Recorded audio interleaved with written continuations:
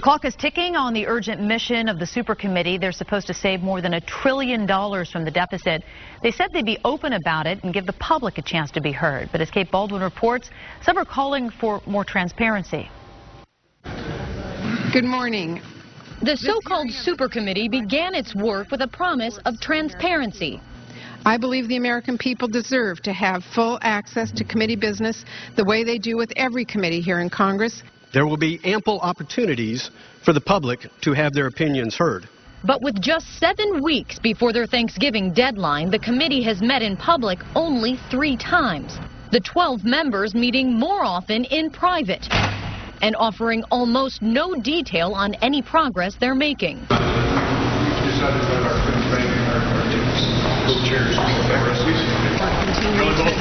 Make progress. The closed-door meetings have government watchdog groups up in arms, accusing the powerful committee of inappropriate secrecy. Transparency is especially important for the Super Committee because they're basically replacing Congress. They have far more power than any other committee has.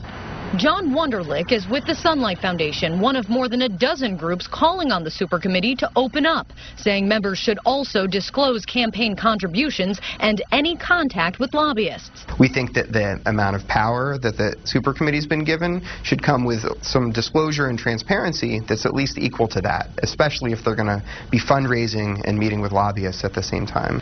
But Jim Manley, a former top aide to Senate Majority Leader Harry Reid, says getting behind closed doors may be the only way to get anything done. Look no further than this summer's debt ceiling fiasco.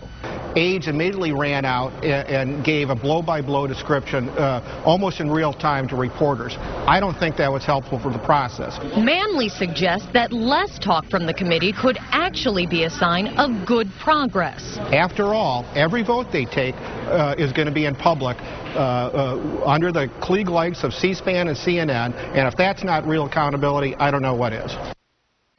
That was Kate Baldwin reporting. At least one member of the Super Committee is responding to the criticism. Co-chair Washington Senator Patty Murray says that no vote will be taken without the committee being open and honest with the public.